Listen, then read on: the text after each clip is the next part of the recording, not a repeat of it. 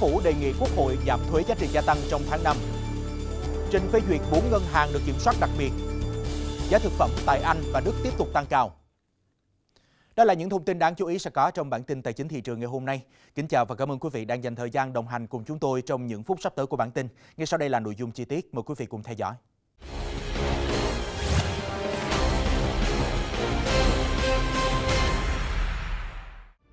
Thưa quý vị, Chính phủ vừa đề nghị xây dựng dự án nghị quyết của Quốc hội về giảm thuế giá trị gia tăng VAT từ 10% về mức 8% để hỗ trợ doanh nghiệp, người dân vượt qua khó khăn. Theo đó, Chính phủ giao Bộ Tài chính tiếp thu ý kiến của các thành viên Chính phủ trong quá trình xây dựng hoàn thiện dự thảo nghị quyết của Quốc hội theo đúng quy định, đồng thời chịu trách nhiệm về nội dung, số liệu báo cáo đề xuất. Bộ trưởng Bộ Tư pháp bổ sung dự án nghị quyết về giảm thuế giá trị gia tăng và chương trình xây dựng luật pháp lệnh năm 2023. Bên cạnh đó, Chính phủ cũng đề nghị Ủy ban Thường vụ Quốc hội cho phép xây dựng dự thảo nghị quyết này theo trình tự thủ tục rút gọn, trình Quốc hội thông qua vào kỳ họp tháng 5 năm 2023. Ngân hàng Nhà nước cho biết đã trình và được cấp có thẩm quyền phê duyệt chủ trương chuyển giao bắt buộc đối với 4 ngân hàng yếu kém thuộc diện kiểm soát đặc biệt. 4 ngân hàng yếu kém thuộc diện kiểm soát đặc biệt gồm Ngân hàng Đông Á Đông Á Bank và 3 ngân hàng mà nhà nước mua lại giá không đồng là Ngân hàng Xây dựng CB Bank, Ngân hàng Đại Dương Ocean Bank, Ngân hàng Dầu khí Toàn cầu JP Bank sẽ được Ngân hàng Nhà nước chuyển giao bắt buộc trong thời gian tới. Về việc xử lý các ngân hàng được kiểm soát đặc biệt, Ngân hàng Nhà nước cho biết hiện đang chỉ đạo các bên liên quan thực hiện các nội dung tiếp theo để trình Chính phủ phê duyệt phương án cơ cấu lại các ngân hàng này theo trình tự thủ tục quy định. Thưa quý vị, sau những chỉ đạo quyết liệt của Chính phủ và Thủ tướng Chính phủ, lãi suất điều hành đã có 2 đợt điều chỉnh giảm kể từ đầu năm, kéo theo lãi suất huy động giảm từng ngày và lãi suất cho vay cũng có động thái giảm. Nhưng động thái này đang tạo rất nhiều kỳ vọng giúp cho doanh nghiệp và người vay giảm bớt chi phí vốn. Từ ngày 1 tháng 5 đến hết 30 tháng 7, lãi suất tại ngân hàng này sẽ đồng loạt giảm 0,5% một năm. Ngân hàng này cũng giảm 1,5% một năm lãi suất cho vay bằng đồng Việt Nam và 1% một năm cho khoản vay bằng đồng đô la Mỹ, áp dụng từ 15 tháng 3 đến hết tháng 6. Còn ngân hàng này cũng công bố giảm 1% một năm lãi suất khi khách hàng vay vốn trên nền tảng số. Liên tiếp đón nhận thông tin lãi suất cho vay giảm là động lực phát triển cho doanh nghiệp. Doanh nghiệp thì khi mà cứ có cái tín hiệu về lãi suất hạ thì chắc chắn rằng nó sẽ có hai cái tích cực. Một là cái niềm tin vào cái kế hoạch kinh doanh nó sẽ được thúc đẩy hơn vì là chi phí đi vay nó sẽ rẻ hơn. Cái thứ hai nữa là người ta biết người ta có thể tận dụng được nhiều hơn các cái vốn từ ngân hàng, thì cái việc hoạt động không phải chỉ đơn giản là việc là đầu tư vào sản xuất kinh doanh dài hạn mà họ còn phải cơ cấu cả cái tỷ lệ vay nợ trên cái tổng nguồn vốn vay của doanh nghiệp. Lãi suất cho vay đã giảm, tuy nhiên nhiều doanh nghiệp vẫn mong muốn Ngân hàng Nhà nước tiếp tục có thêm chính sách hạ lãi suất, đặc biệt là xem xét điều kiện vay vốn. Thế nếu mà chúng ta quan tâm đến doanh nghiệp nhỏ vừa hơn nữa thì chúng ta phải giải quyết cái bài toán là các điều kiện cho vay nó phải giảm xuống. Thế thì tại sao tôi nói thế? Vì là doanh nghiệp nhỏ vừa Việt Nam cái nền để kinh doanh của họ còn thấp, 60% là siêu nhỏ. Chỉ có khoảng độ 5-7% là vừa thôi. Nhận diện rõ khó khăn của doanh nghiệp, Chính phủ, Ngân hàng Nhà nước cũng đã ban hành nhiều chính sách hỗ trợ như Nghị định 12 của Chính phủ gia hạn nộp thuế trong năm 2023, Thông tư 02 của Ngân hàng Nhà nước quy định về cơ cấu lại thời hạn trả nợ và giữ nguyên nhóm nợ cho doanh nghiệp.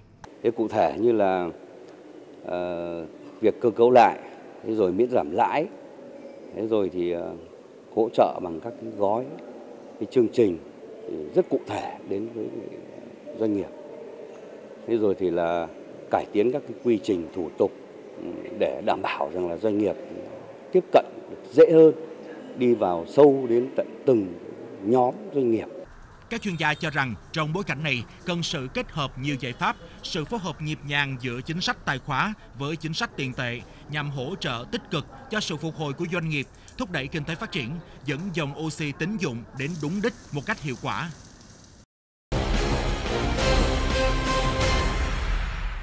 Sau 4 năm không đổi, từ ngày 4 tháng 5, giá bán lẻ điện bình quân sẽ tăng 3% lên mức 1.920,37 đồng một kWh, chưa bao gồm thuế giá trị gia tăng.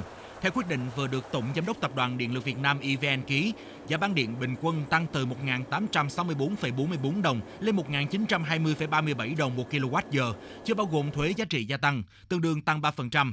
Quyết định này đã được Chính phủ, Bộ Công Thương đồng ý về chủ trương. Như vậy, sau 4 năm kiềm giữ, giá điện bán lẻ bình quân được điều chỉnh tăng. Điện hiện chiếm tỷ trọng lớn trong rổ hàng hóa tính chỉ số giá tiêu dùng. Lãnh đạo Bộ Công Thương trong các lần chia sẻ trước đây đều khẳng định, các phương án đề xuất tăng giá được tính toán kỹ, lộ trình phù hợp. Theo số liệu công bố giá thành sản xuất kinh doanh điện năm 2022 được Bộ Công Thương công bố cuối tháng 3, giá sản xuất là 2.032,26 đồng một kWh, tăng 9,27% so với năm 2021, tức là với mức giá bán lẻ bình quân hiện hành là 1.864,44 đồng, EVN đang bán lỗ gần 168 đồng một kWh. Thông tin từ các doanh nghiệp kinh doanh xăng dầu, giá xăng dầu được điều chỉnh giảm mạnh kể từ 15 giờ chiều 4 tháng 5. Cụ thể, giá xăng RON 95 loại 3 sau khi điều chỉnh giảm 1.310 đồng mỗi lít, có giá hiện hành là 23.630 đồng một lít, xuống còn 22.320 đồng một lít. Xăng E5 RON 92 cũng giảm thêm 1.250 đồng một lít, từ mức giá hiện hành là 22.680 đồng một lít, giảm còn 21.430 đồng mỗi lít. Đáng chú ý, hầu hết các mặt hàng dầu cũng quay đầu giảm mạnh. Cụ thể, mỗi lít dầu diesel 0,05S giảm 1.140 đồng một lít. Hiện có giá là 19.390 đồng một lít để giảm xuống còn 18.250 đồng một lít. Dầu hỏa cũng giảm 960 đồng một lít, với giá hiện nay là 19.480 đồng một lít, giảm còn 18.520 đồng mỗi lít. Dầu ma rút 180 CST 3,5S giảm nhẹ với hơn 100. Dầu ma rút 180 CST 3.5S giảm nhẹ với 340 đồng mỗi ký, từ mức 15.840 đồng một ký, giảm xuống còn 15.500 đồng một ký. Nhà điều hành đã thực hiện trích lập khá lớn vào quỹ bình ổn. Cụ thể, các mặt hàng xăng trích lập 500 đồng mỗi lít, trong khi các mặt hàng dầu trích lập 300 đồng mỗi lít. Các huyện như Bảo Lộc, Di Linh, Lâm Hà, tỉnh Lâm Đồng, cà phê được thu mua với giá từ 51.700 đến 51.800 đồng mỗi ký. Giá cà phê tại tỉnh Gia Lai, Kon Tum tăng 1.000 đồng một ký, đứng ở mức 52.400 đồng một ký.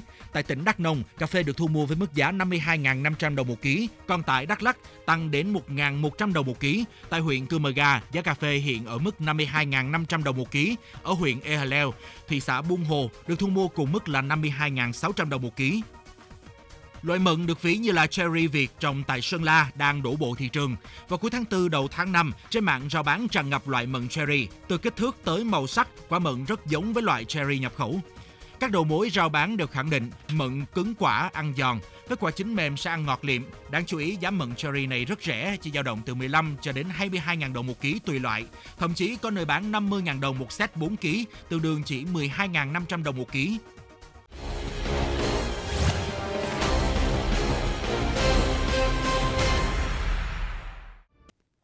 Tiếp tục là những thông tin quốc tế. Thưa quý vị, theo báo cáo của cơ quan thống kê Liên minh châu Âu gọi tắt là Eurostat, tỷ lệ thất nghiệp ở khu vực sử dụng đồng tiền chung châu Âu Eurozone trong tháng 3 năm 2023 giảm xuống mức thấp kỷ lục là 6,5%. Trong khi đó, tỷ lệ thất nghiệp trong toàn khu vực Liên minh châu Âu EU là 6%, không thay đổi so với tháng 2.